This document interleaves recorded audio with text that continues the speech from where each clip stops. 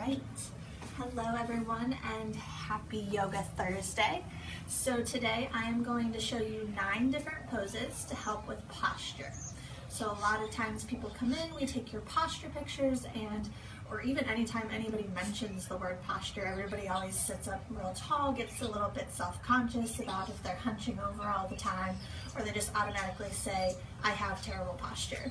Well, now with a lot of us working from home or children that are having makeshift desks at home since we're not able to be at school right now with everything that's going on, I want to give you some different techniques and tools to be able to utilize and counterbalance having all of this hunched over text neck type of posture and really elongate your spine and allow yourself to be sitting up nice and tall.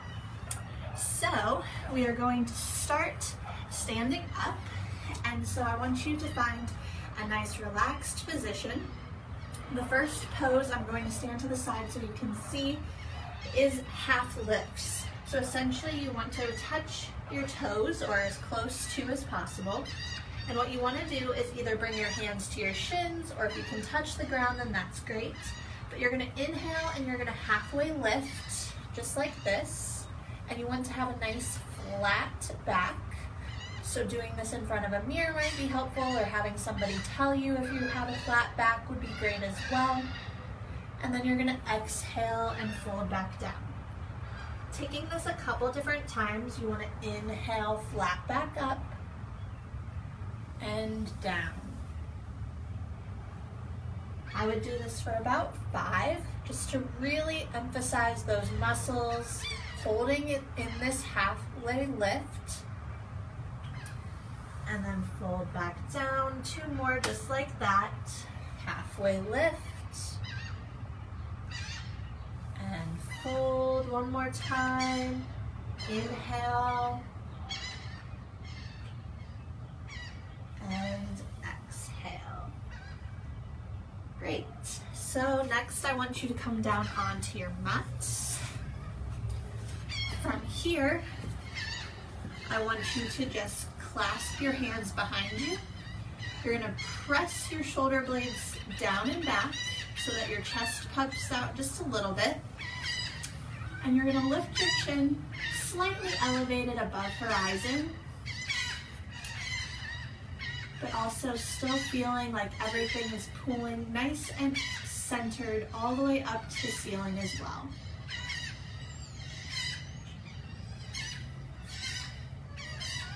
Good. Holding here for several breaths.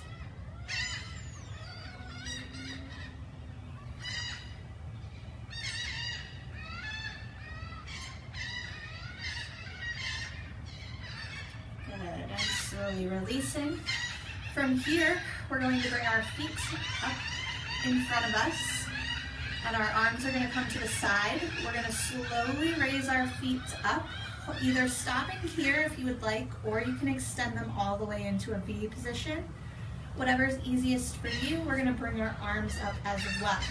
From here, we want to make sure that we still have that nice long spine, that we're not punching down into it or over-exaggerating. Nice neutral spine.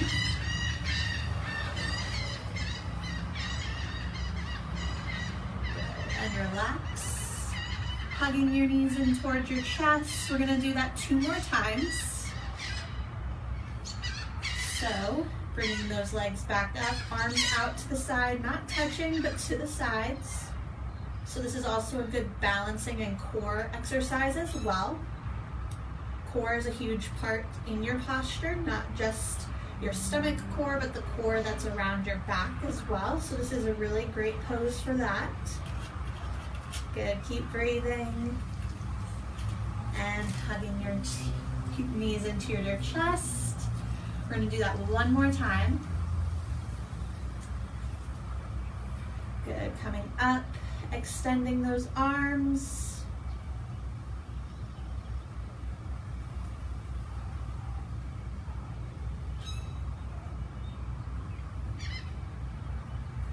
Maybe challenging yourself, extending those legs up for the last couple of breaths here.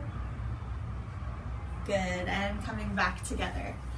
All All right, coming back into our all four position, taking those cat-cows. This is another really great one, really accentuating the movement of every vertebra in your spine. Inhale, you're gonna come all the way up. And exhale, you're gonna round everything down. Really make sure you tuck that tailbone. And inhale all the way up. Exhale, rounding out those shoulders.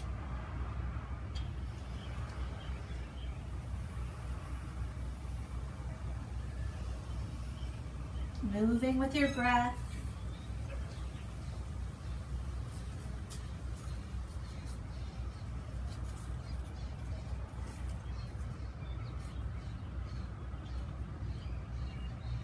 Good. I'm going to have you come down onto your stomachs next. The first one here we're going to do is Sphinx pose. Flat forearms down on the mat. Fingertips spread out wide, also feeling them grounding down in towards the mat. You want your toes to be pointed, the tops of the feet flat on the mat as well. And you want your gaze to be forward. You'll feel this in your low back as your muscles begin to activate. You want to make sure that you're pressing your quads into the mat as well. And you want your shoulders to be down and back, pushed away from your ears.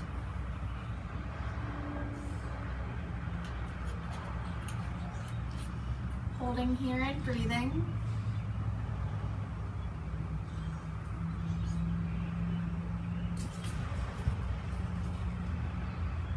Good. We're going to slowly come down all the way onto the mat. So we're going to bring our arms out to the side here, palms facing up. And on an inhale, we're going to lift everything up off the ground except for our torso. So inhale, come into what's known as locust pose. Keeping the gaze down onto the mat. And exhale, release the left cheek down to the mat. Everything comes to the floor. Inhale, come back up. Gaze goes neutral. So your feet should be slightly lifted, your arms up off the ground. And exhale, right cheek to the mat.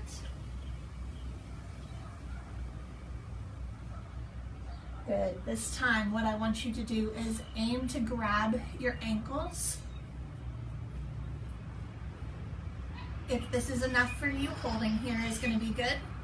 If you'd like to inhale and take it up even further, coming into bow pose, then that works good as well. As you breathe, you might feel yourself rock a little bit back and forth. That's okay.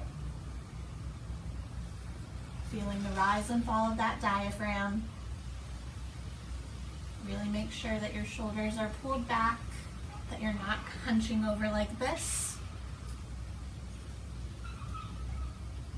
Good, and slowly lower down, releasing your feet. Great. We're gonna do two more. They're gonna require you to be on your back. The first one we're going to do is bridge pose. So you're gonna be down on your back. Arms are gonna be flat down, palms to the mat. And what you're gonna do is lift your hips up towards the ceiling. I want you to keep your neck neutral so that your gaze goes up towards the ceiling. Don't rotate your neck from side to side. That could cause tension and some strain in your muscles as well. If you have a yoga block or some books, you could also do what's known as supported bridge pose. So basically you're going to aim to put your sacrum or that bottom triangular bone in your spine right onto this area right here. So you're going to slide it under and be able to rest on that, really making sure that you're pressing your feet and your shoulder blades and palms into the mat. Also taking note that there's several different heights to a yoga block or even a book that you might have. So if you need a little bit lower or maybe even a little bit higher, you could come on to the highest setting as well. but a yoga block isn't necessary to do this. You can also just do it regularly, lifting those hips, tucking your tailbone under, and activating your core. Good, slowly releasing down. I want you to do that 2 more times. Inhale, coming all the way up.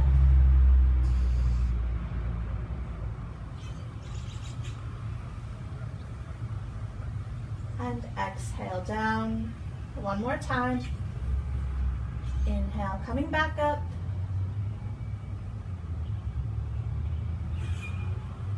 And exhale down. Good. Now for this next one, you will need some sort of prop. So whether you have a yoga block or even just a rolled up blanket or something that can elevate your shoulders slightly higher than your head.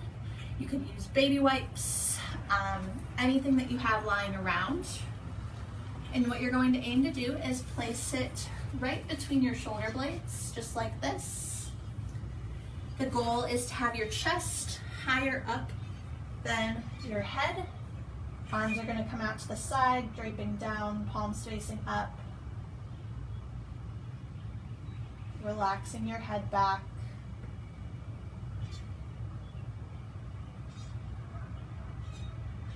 Ultimately aiming to open up your chest.